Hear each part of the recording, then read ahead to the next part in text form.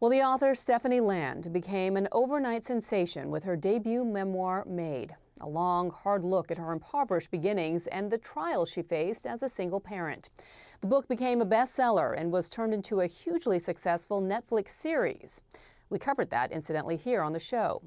Well, now Land is back with a sequel called Class, which digs into how her struggles didn't end once she got into college, which is where Maid ended.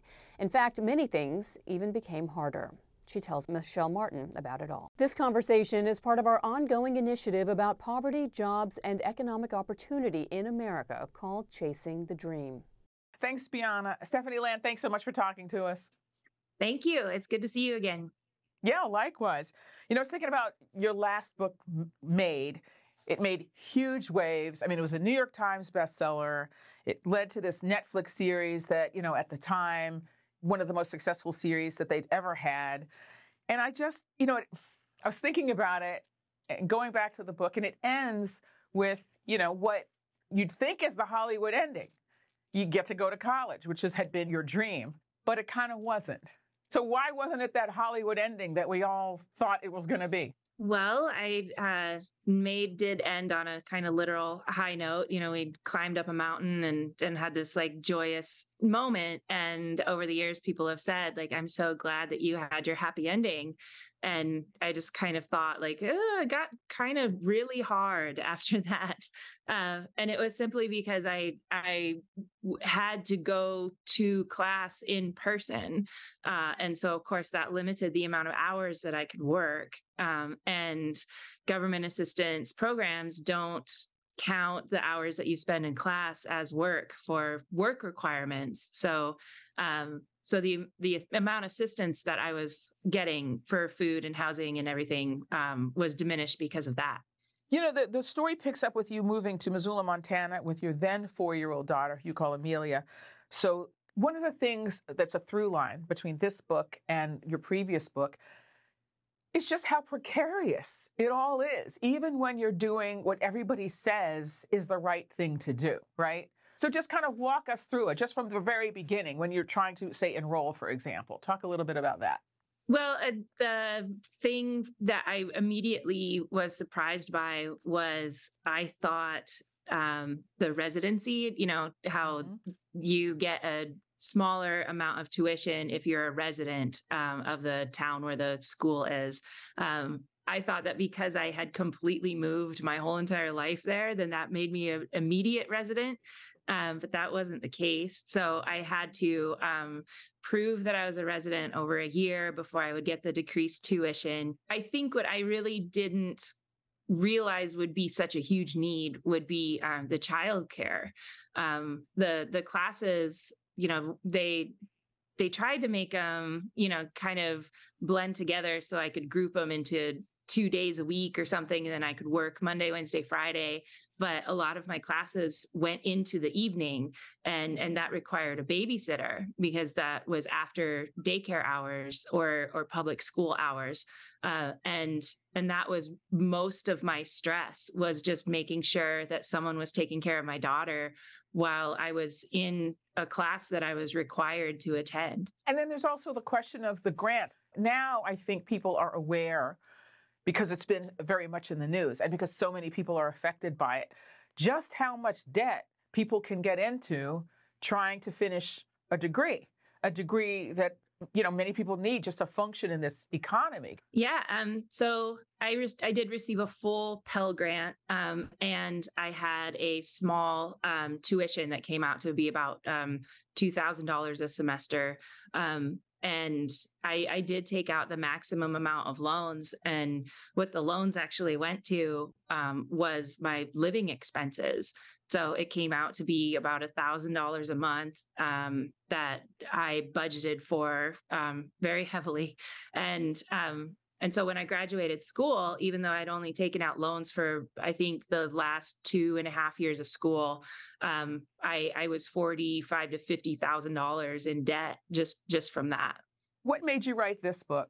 The part of this story that I think is the most meaningful to me in just how it has affected me as a person, as a human being, was I was kicked off of food stamps because I could not meet the work requirements. I needed to work 20 hours a week while going to school full time in order to receive food stamps, because my daughter was over 6 years old. And that really, that's something I still struggle with today, is just feeling like I somehow don't deserve food if I can't work enough for it. I remember when those work requirements were being debated, as they have been, off and on through the last, couple of decades. That kind of concept in the modern era came in during the Clinton administration. You write a lot about that. You said that all government assistance programs operated on the assumption that every person who walked into their office brought with them the possibility of scamming them in some way. We were asked detailed questions about our assets, what kind of car we drove, or if we had a burial plot, not because the government cared, but to determine if there was money hidden that we didn't disclose. It was ridiculous to imagine that anyone would try to pull a fast one by spending hours at a government assistance office in the middle of the workday so they could possibly leave with a couple $100 a month for food. But this was how I spent hours and sometimes entire workdays of my life convincing authorities that I wasn't a criminal. These invasions of privacy caused me to fidget and squirm, but I submitted to them like everything else because it was another means to an end. Do you remember when it occurred to you that that's kind of what it was?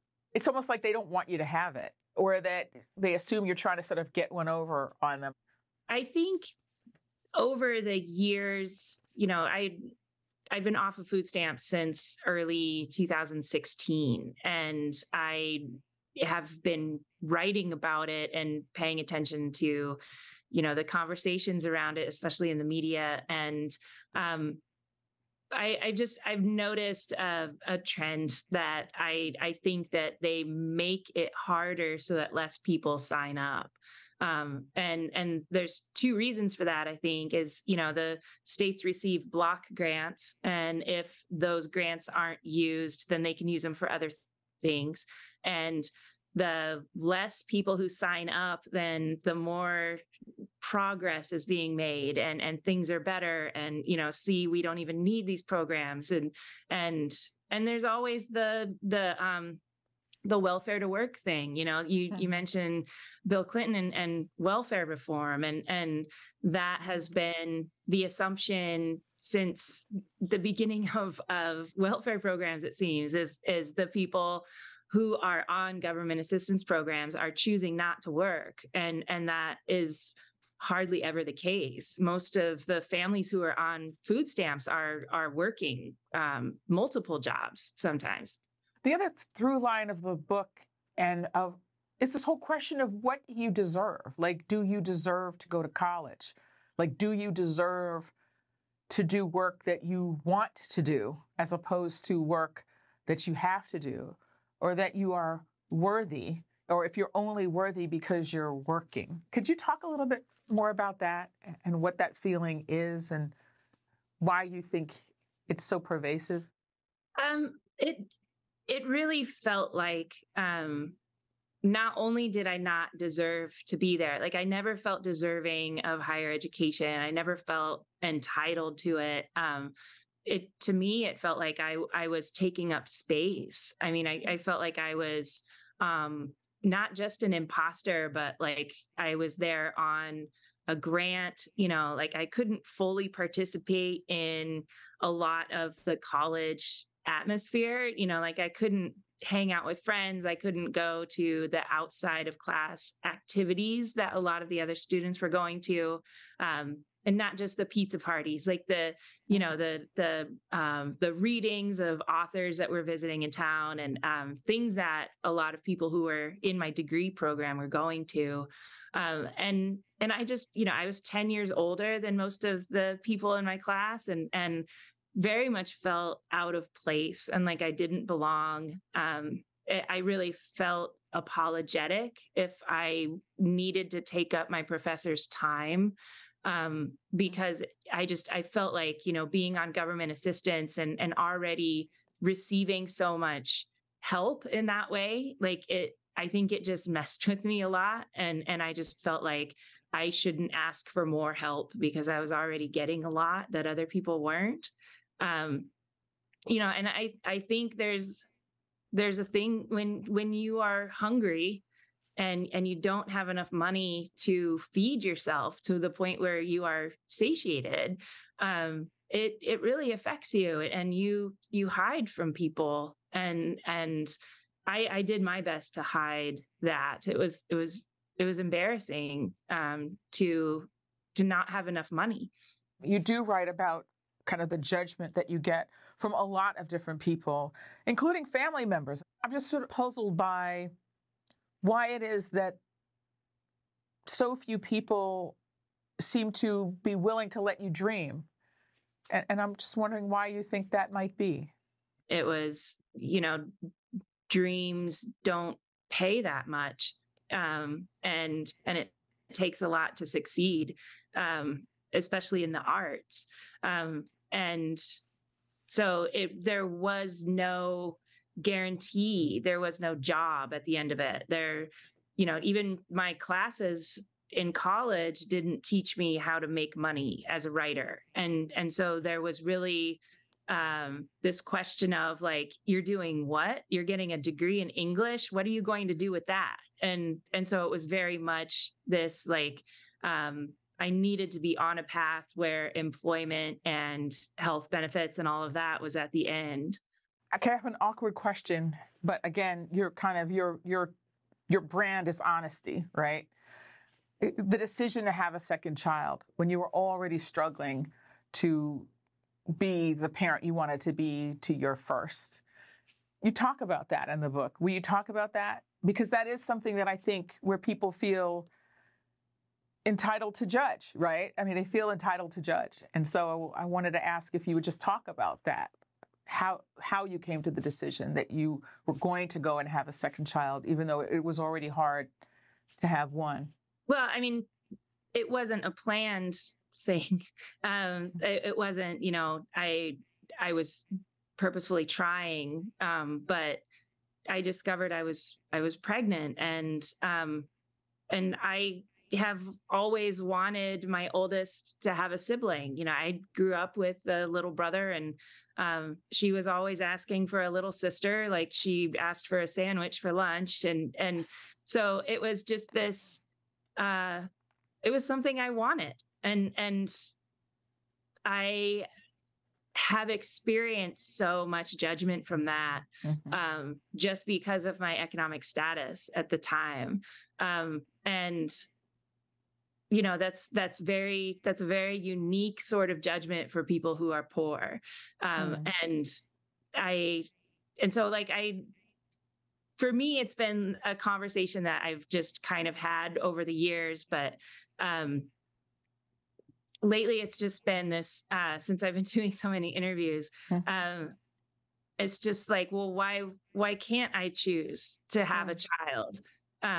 In writing the book, though, I wrote the book right after the overturn of Roe v. Wade. And I really wanted to show what it's like to have a child with absolutely no resources. Because for a lot of women or, people who have a uterus, like if they can't get an abortion, then they suddenly have a child to take care of. And that doesn't necessarily mean that they're going to receive a lot of resources because of that. I mean, it's very hard. And so part of me really wanted to show what it looks like too. But for me, I really wanted to have a baby. I wanted to have 2 children, and I was 35, and, I was already considered like a geriatric pregnancy and stuff. And so I thought my time was running out, and that was the choice I made. I'm so interested in also how you feel you kind of changed between your first book and your second, or have you? Oh, well, I mean, the voice and kind of my character are very different between the first book and the second. The first book, I wrote it in a very apologetic, please, sir, can I have some more, Oliver Twist type of character. And I felt apologetic for just being a person in that story, you know, for being a person who's on government assistance. And in writing the second book, I discovered that I was pretty angry about what I had to go through. And I felt I had the platform, you know, I had the clout, I had the Netflix series and all of that, that I felt like it might be accepted to hear an angry woman write a whole book and talk about how angry she is about something. And a lot of that was because it's been 10 years since I have been in that situation, and I have a new sense of normalcy. I have a lot more privilege than I did then. And I still had privilege then, just as a white person in that situation. But now it's like to go back and truly live in that time and absorb it and write about it and write from that space. I couldn't believe that I had to go through that. And it made me angry. There are a lot of people who think we're in an even meaner time now than we were then. And I'm just wondering, like, how do you feel now? Do you still feel angry? Do you feel hopeful in any way? There was a time at the beginning of the pandemic that I did feel hope. And it was really incredible to see so many people realizing, like even Biden tweeted that people didn't have a sick day. And all over the news were restaurant workers who suddenly couldn't pay rent because they had been out of work for 2 weeks. And we called workers essential, which I thought was kind of sad, to be honest, because, you know, those were people who could not afford to not go to work. And they were also forced to go to work in the pandemic. But there was just this moment of like, oh my goodness, these people, they need help. We need to help them. And you had the unemployment expansion, you had the child tax credit expansion, you had all of these programs begin, and then they ended. And everybody went back into poverty. And, you know, we were able to show how much poor people actually do benefit from having some money. And then it disappeared again. And I think, you know, the crux of all of this is, you know, the American bootstrap myth. You know, if you work hard enough, then you're going to make it. And so if you're not making it, then you're not working hard enough. But there's also just this, we don't trust poor people with money, and we don't think that they deserve nice things.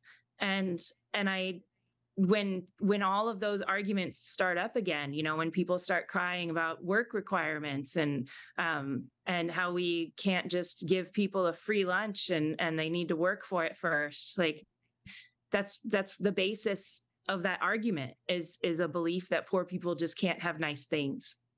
Stephanie Land, thank you so much for talking with us again. Thank you. I can't wait until we get to talk again.